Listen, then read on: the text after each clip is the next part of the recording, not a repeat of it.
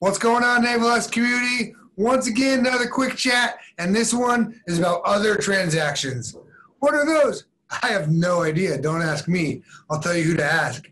Hallie from Cali, aka Hallie over there at DAU.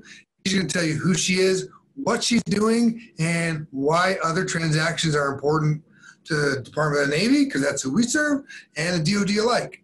Hallie, what's happening? Hey, what's going on, Mohawk Matt? How are you doing?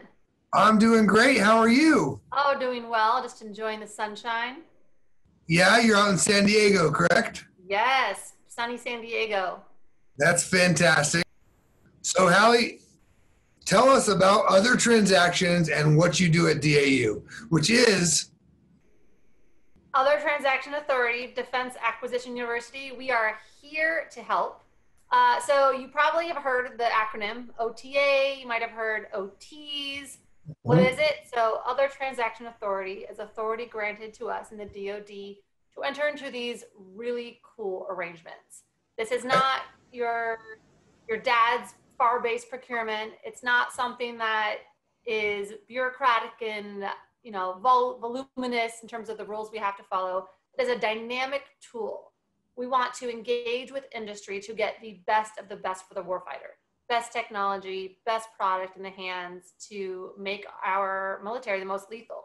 So, Hallie, who do other transactions support? Is it just valuable to folks in the government? Is it valuable to folks outside the government? Like, who benefits from this? Everybody benefits. So absolutely, the DoD, federal government, can benefit from other transactions, but we're targeting non-traditional companies, vendors who don't normally play with the government, mom and pop shops, small businesses, folks who otherwise aren't either set up to work with the government because it's expensive to work with us. We've got a lot of rules, a lot of processes and steps, but also folks who otherwise are kind of intimidated by our processes because they can be really bureaucratic at times. Fantastic. So where can people learn more? There's a lot of resources. So FedBizOps, which is the traditional central repository for federal government business opportunities, is a good resource to start. But there's a lot of consortiums out there that post opportunities. We're trying to get the word out via social media. So LinkedIn, Facebook, we're trying to reach folks otherwise unaware of where government normally posts business. So we're trying to get in the right places, in the right fora.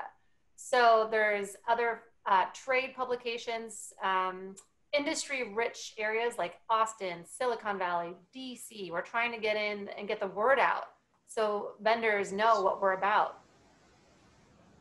Fantastic. So, Hallie, really appreciate you coming on and kind of tell us just a teaser. You only gave us a little bit, but I think that's enough, hopefully, to get people excited to reach out to, whether it be to us, NavalX, to you guys at DAU, Defense Acquisition University, to learn more and hopefully get involved with other transactions. Great. Thanks so much, Matt.